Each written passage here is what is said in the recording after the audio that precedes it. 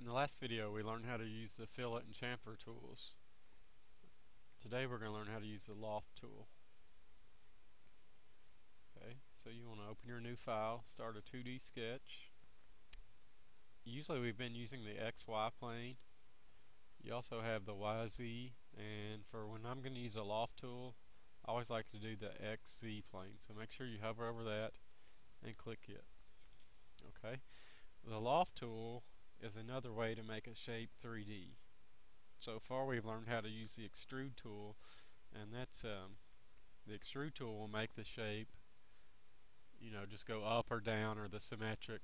What the Loft tool is going to do, it's going to allow you to make different shapes as the base and then connect it by using the Loft tool. So you instead of having a cylinder or a rectangular prism, you can have the bottom be a circle and the top be a square or a triangle or an octagon. It lets you do some really cool things. So we're going to look at that today. First thing I want you to do, click the circle, and something very important to remember when you're using the Loft tool, always start at the origin, okay, or try your best to, because it makes lining things up when you go to loft it together, it makes it much simpler, and it's a good reference point to use. So let's drag a circle out, let's dimension that and make it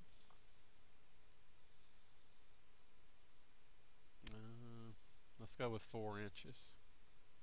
Okay, and instead of hitting front, notice how I'm hitting top now because we're in a different plane. So we've got a 4-inch circle. We would right click, finish 2D sketch. If I wanted to extrude it, we could do that here, just to give you an example. We're not going to do that, so hit cancel. That's how you make a shape, an extrusion. It would be a cylinder. We're going to do this a little bit different. So hit cancel. Come over to your browser here. Hit this plus sign to the left of the origin, and now it shows you your different planes. And we're sketching on the XZ plane. I want you to click that. Then click this plane button up here. We're going to make a new work plane. And some people have some difficulty with this, so make sure you do it correctly. Go to one of the corners here, click and hold, and drag it up. And you can see that inch is changing. Here it's 1 inch. When they're overlapped, it's 0. Okay, drag it up, and let's make it go up 3 inches. So put 3 in, hit the check to say OK, and now you can see a new work plane hovering above it. Okay, we can't see the full plane, so click the house button, and now it's going to zoom that out. This is where we're going to make our new work plane. We're going to make a shape here, and when we use the loft feature, it's going to connect them. Okay, so if you read that, it creates a transitional shape between 2 or more sketches. And how it's different from an extrude. In extrude, you can see the circles are different shapes. Okay, and then you can do some really cool stuff with this. Okay, if you want to make a band instrument, or this looks like something you would hang a coat on maybe, and you're on the door. You can do a lot of cool stuff. So we have a new work plane. You can see that over here. It's work plane 1. I want you to hit start 2D sketch, and this can be tricky. You can't just click anywhere on here. You have to hover over it, and when you see those words, work plane 1, click that. Now we're working on this work plane. You can still see your circle behind it, but we're not writing on that same plane. We're above it now by 4 inches. Okay, so now let's put a rectangle here. Okay, and let's make it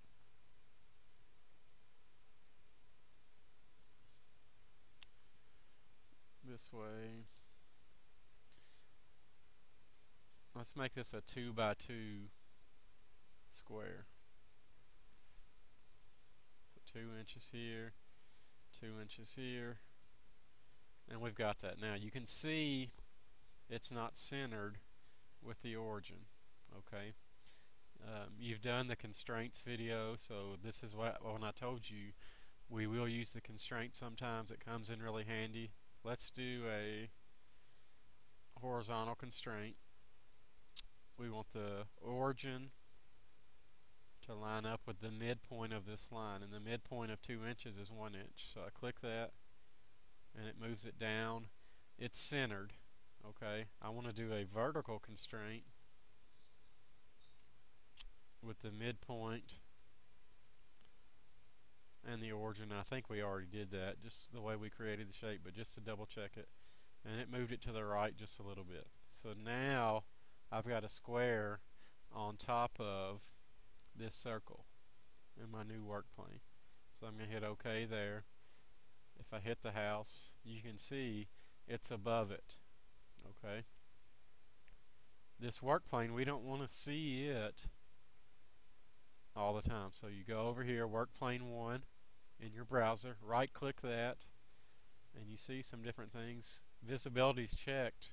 We're going to click that and turn the visibility off. Now we just see our 2 sketches in separate work planes. Okay, so we've put one above it. We're also going to put one below it. This is going to be the last part here. So right click, finish 2D sketch. Just like you did for this to create work plane 1, you're going to hover over it, click on your XZ plane, choose the plane button, click and hold and drag. This time we're going down. Notice how the numbers are negative. If we wanted to make another work plane above here, we could do that. We could make one to the left or to the right, and eventually you will. Let's make this one go down negative 2.5 inches. So 2.5 inches, and it's moved down there. Okay, you can't see the whole thing. Go over here to your cube, click on the house, and now if I hover over that, this is work plane 2. So to draw on it, start 2D sketch. Make sure you see these words. They're red on mine. Depending on your background color, they could be green or blue. Just make sure you see those words. Click that, and now it flips it. Now it's pretty tricky. We've got a circle, a square, and we're going to make another shape here. This time let's make a triangle. So go down to polygon. A triangle has 3 sides. Start at the origin again. Always a good thing. And let's make that about that size. Hit done. And I'm going to add a dimension just on the bottom here to make it 1.5 inches. 1.5. Okay. So this is going to be below it. The circle's in the middle and the square's on the top. To make that look right, hit the home button. We want to get rid of this work plane 2. We don't want to see that. Okay, so right click over here and hit OK. Right click on work plane 2, turn visibility off, and now you can see we've got 3 shapes lined up. We're going to use the Loft tool in just a second to put them together. Okay, adding dimensions, very, very important. Notice how that origin lines up with everything. Okay, if my square was over here, circle here, and my triangle here, it wouldn't look right. Okay, for what we're trying to create. So make sure you use that origin as a reference point. That's very, very, very important. Okay, so right click, finish 2D sketch. You may be on the sweep or cull or something like that. If you are, just click down here. It's right beside revolve. Choose the Loft button. And now you're going to put it together. We're going to use the rails. Okay, you can also do a center line or an area loft. We're going to do the rails right now. So let's start with our first sketch. Sketch 1, we click it, it turns a different color. Sketch 2, and watch them connect together. It tapers in instead of, if we would have extruded it, that we would have just had a circle the same size, it would have been a cylinder. And then we're going to hit sketch 3. Okay, and then it kind of makes it connect together. Then once we do that, we hit OK. Let's go ahead and change the color so we can see it a little bit better. And let's make it a welded brass. Okay, it looks pretty cool. You can kind of hover it around. The top of it, it goes in. You can see that square. The bottom, you have your circle. And then you have your triangle at the bottom. Okay, so that's the Loft tool. Does some pretty cool things. lets you make some odd shapes that you couldn't normally make if you were just doing multiple extrusions. Okay? Hit the home button there. And this tool, you're going to practice with it and make different shapes. It's one of the more creative things you can do in Inventor. And getting into separate work planes, pretty advanced stuff. That means you're coming along really well if you've made it to this lesson. So we always want to save it. So File, Save As. Make sure you choose your Inventor folder. It should have your initials and drawings. Don't save it to the desktop or anything like that. This is going to be Mr. V, Lesson 7, Loft. Make sure you save that. And you will practice making some with different shapes. Okay, you're going to do a project later where you're going to make your own shapes. Instead of we did the circle, triangle, and square, you're going to make your own shapes. Okay, so that's a good stopping point for this video, and you've learned how to do the Loft tool. Soon you're going to learn how to use the sweep and the coil and the revolve as well. So this is a good stopping point. Until next time, have a good day.